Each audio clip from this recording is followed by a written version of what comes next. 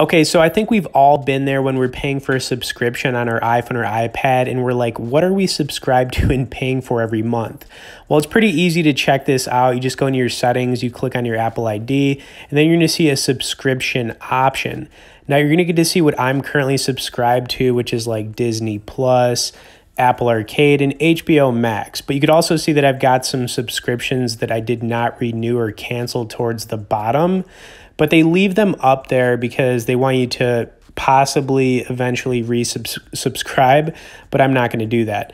Now, when you look at your active subscriptions, you can see there's a cancel option towards the bottom. So this is basically how you would check what you're paying for every single month. Now, I've only got 3 active currently. You've also got a receipt option at the top. And like I said, when you go to the bottom here, you can see some stuff you were subscribed to at one point if you want to resubscribe to it. But that's how you do it, guys. And like I said, we all get to the point where we subscribe to stuff on our iPhones or iPads, and then we just like forget what we're paying for every month. But that's how you check it. Okay, hope you guys enjoyed this one. Thanks for watching it. We'll see y'all in the next video.